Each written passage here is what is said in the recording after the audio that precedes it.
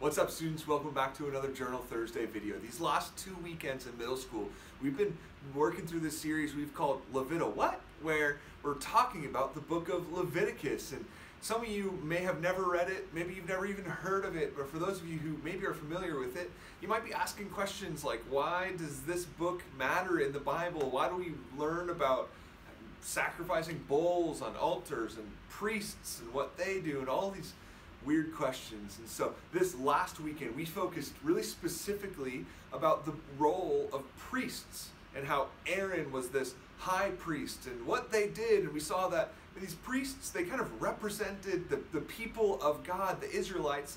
They represented God's people to God when they brought sacrifices to Him. And then also they took the word of God and they taught it to the people.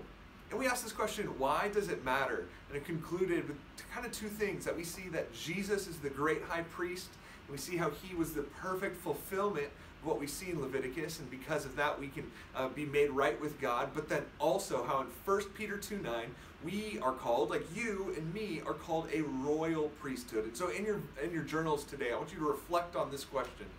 What does it mean that we are a royal priesthood? Like, what does it mean for your life now, today, in 2021, to be a royal priesthood? After that, you're going to prepare your heart for this upcoming sermon. You're going to do three things. You're going to read, respond, and then remember. You're going to read James chapter 1, the very last paragraph, verses 26 through 27, 2 verses, and then you're going to respond.